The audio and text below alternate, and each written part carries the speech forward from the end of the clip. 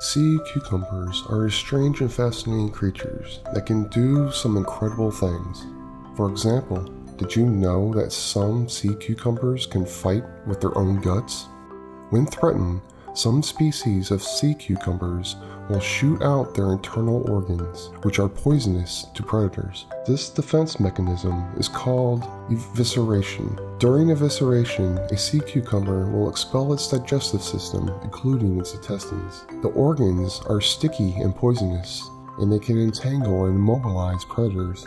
But here's the really amazing part. Sea cucumbers can regenerate their entire digestive system, and their internal organs will grow back within a few weeks. Scientists are studying this regenerative ability in sea cucumbers to learn more about how the process works and how it might be applied to human medicine. Sea cucumbers are just one example of the incredible diversity of life in our oceans. They may seem strange, but they are an important part of the ecosystem and have much to teach us about the natural world. Thank you for watching. If you enjoyed this video, please leave a like and subscribe. It helps the channel out a lot.